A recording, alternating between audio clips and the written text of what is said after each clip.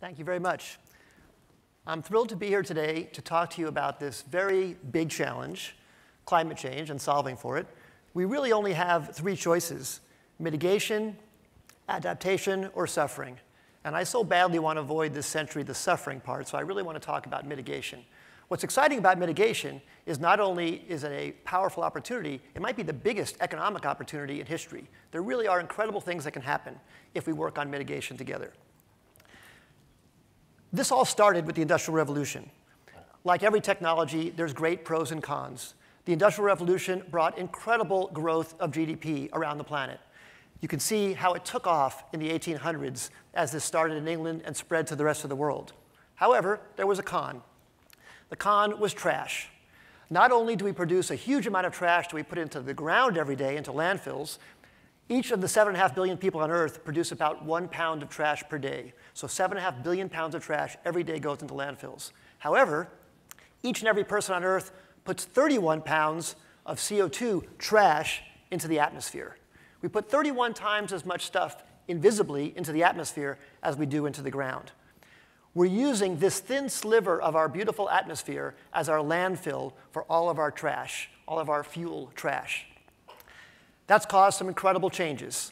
For all of human history, we've only had about 0.02% or 0.03% of CO2 in our atmosphere. In the last 100 years, it jumped to over 400. We just crossed 0.04%. We just crossed 415 parts per million of CO2 in the atmosphere. And it's not stopping. It's going up 5 to 10 points every single year. It's dramatic how fast we're doing that. We're at historically high levels, and there's pretty much no turning back. I learned this fact recently, and I was staggered. The extra heat that we bring into the Earth and to the oceans, by that extra CO2 we put up there, is the equivalent energy of 3 Hiroshima bombs going off every second. It's just a staggering amount of extra energy, and that's why everything's warming up. When you have those extra greenhouse gases, bringing extra heat into the planet, it heats up. It's just simple, and we're doing it at a tremendous, tremendous rate. And the effects have been catastrophic. You've all seen them. We have more severe fires, we have more severe droughts, we have more severe storms, we have shorter winters, and there's really much worse to come, all from this extra CO2 we're putting up there. Well, I grew up in the San Fernando Valley, and I watched, in 1973, the energy crisis then, where gasoline was rationed. You could only buy $5 of gasoline per day based on the digit of the day and the last digit of your license plate. And I saw mile-long lines of people waiting for their $5 of rationed gasoline. I remember watching that as a child and thinking, this is insane. There's this one place on Earth where they're digging up the oil and it's trying to be distributed around the world, and they could hold it back, and people could not have their energy because of that. So I got really excited about solar energy, even back then. And I started a small little business in high school called Solar Devices. I was making little kits and plans, selling them in the back of Popular Science magazine, and I actually paid my way through college selling these devices back in 1976. And I was really, really excited about this back then, and I've continued to be excited about it all my life. 23 years ago, I started Idealab as a technology incubator, and we started companies in all different areas. The whole goal was to create a business to start businesses. Well, we had a lot of success with those businesses, and that gave me the resources to go back and focus on this early passion of mine back from when I was a teenager. At Idealab, we created more than 150 companies, and many of them have been in the clean technology space. What we look for at Idealab are big societal problems, things that are big and broken challenges, and then look for technology solutions to fix them. Well, I feel the biggest problem we have today is powering our planet renewably. It's also our biggest single opportunity, but it's our biggest problem. You've all heard about the dramatic decline in the cost of renewable energy. Wind and solar are going down dramatically. There's been a 22 times decline in the cost of wind energy over the last several decades, and a 200 times decline in the price of solar panels to make solar electricity. The problem is they now have beaten the price of fossil fuels, but at the wrong time of day. And what I mean by that is they only come when the wind is blowing and the sun is shining, not necessarily when we have our peak demand. We want our energy, our electrical power, whenever we want it, not necessarily on a sunny day. That's why fossil fuels still dominate. Diesel electricity costs 10 cents a kilowatt hour at large scale. Coal electricity costs 6 cents a kilowatt hour at large scale. The best combined cycle natural gas plants in the world cost 5 cents. But wind is 3 cents and 2 cents for solar, so they've won, but not at the right time. So what do we need to solve this? The final hurdle to make renewable energy actually surpass all fossil fuels is low-cost storage. We need to be able to shift the energy from when it comes to when we want it. So when we have a solution to store energy, which when added to the price of solar and wind, still yields base load power, base load meaning whenever we want it, that's cheaper than fossil fuels, it'll take over the planet. So that's what we have to do over the next decade. And we're really, really close. I'll show you where we are right now.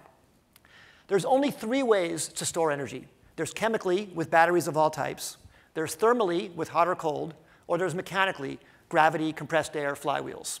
These are all the methods we've ever used. They have different costs, and they're used in different methods, but it's all we have available. Let me show you what these cost right now. So flywheels cost 45 cents a kilowatt hour to store electricity. So when you add that to wind or solar, it's way too expensive, way more than fossil fuels.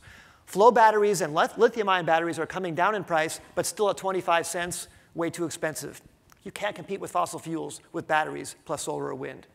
The lowest cost storage in history is pumped hydro. That's actually pumping water up a mountain. That's having a reservoir at the top of a mountain, a reservoir at the bottom, or building a dam, pumping water up, and then letting it flow back down to generate electricity through a turbine when you need it.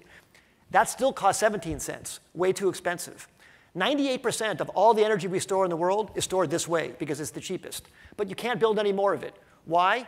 Every good site on Earth where there's a mountain and a reservoir on the top and a reservoir at the bottom, someone's bought it and turned it into this already. So it's gone. And you can't afford to dig the reservoir, and you can't afford to build the mountain, so there's no other good way to get this cheap pumped hydro. But even if you could build more, it's still too expensive.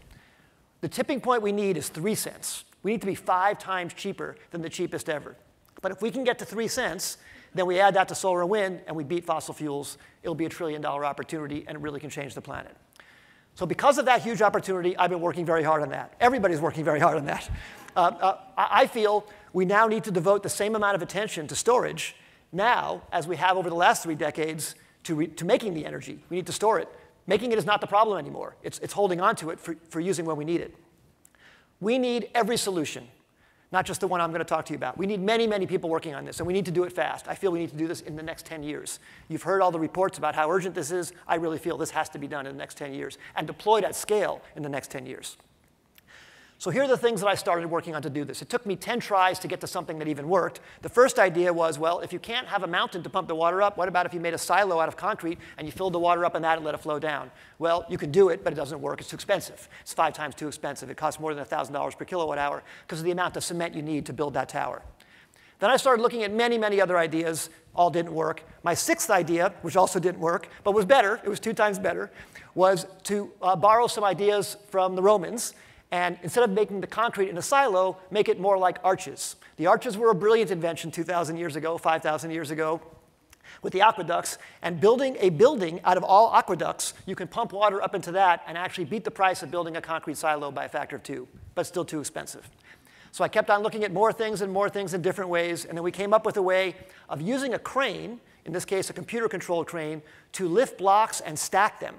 If you lift the blocks and stack them, then you don't have to build a mountain. The mountain is basically being built by the crane. You get the gravity storage from the weight that you're lifting up, and effectively you get something that looks like this. Turns out it's a 6-arm computer-controlled crane that could be stationed near a windmill or near a PV plant, near a solar farm. And all the energy that comes from the wind or the sun is lifting up the blocks when you have excess power, and then lowering the blocks back down to the ground when you need it. And this is what it looks like close up, and this is what it looks like in the sequence. So over on the left is with all the blocks low, and then as the sun is shining or the wind is blowing in the middle, the blocks are getting lifted up and building a taller tower. And then when you want to discharge or release energy, you get the energy back out. Well, this allowed us to get down to 3.5 cents. So we're only 0.5 cent away from that magic number. But even at 3.5 cents, we're pretty much 5 times better than the pumped hydro, and we don't need a mountain. And we're way better than batteries. And it's very, very simple technology. It really can be scaled. So we're really working hard to scale this as fast as we can, because this could be one factor in really allowing us to switch to renewable energy.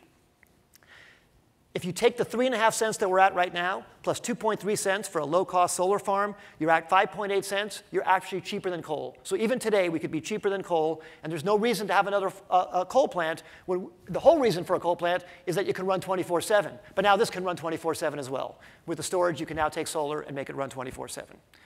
So that's the first step. We have to make all of our energy renewably. But we also have to clean up the atmosphere, because we're in bad shape right now at 415 parts per million. Cleaning up the atmosphere is very hard. There are a lot of people trying different methods to take CO2 out of the atmosphere. I think we actually have to go backwards to try and make the Earth more inhabitable. The reason it's so hard is the CO2 in the atmosphere is 415 parts per million. That's a lot, way more than we've ever had in history by a factor of 2. But it takes a whole coliseum's worth of air to take out 1 ton of CO2, meaning you'd have to move a lot of air to filter it to take out the CO2, a huge amount. And that would take fans or methods of moving all that air cost effectively to make it work. So that's a big, big challenge. And that's to take out 1 ton of CO2. We're putting 38 billion tons of CO2 into the atmosphere each year. So to take out 38 billion, it would be a huge, huge, monumental effort, but one that I feel is very worthwhile. So I'm working on a technology that would use cheap solar energy out in the desert, using very inexpensive land, adding the storage to it that we talked about, in a combination that would take CO2 out of the atmosphere at 10 times lower than our current cost. At 10 times lower than our current cost, it's cost effective. You could actually take the CO2 out and use it to make fuel, use it to make products, and have that scale in a very big way. Effectively, what that's doing is it's turning desert into forest, but in only 1/100th the land. And what I mean by that is not literally turning desert into forest, but figuratively in the following sense. 146 acres of forest will take out about a ton of CO2 per day. But 1 acre of desert with this technology would also take out a ton of CO2 per day, not need any water, not need any fertilizer, not need any tending. It would just work on the solar energy.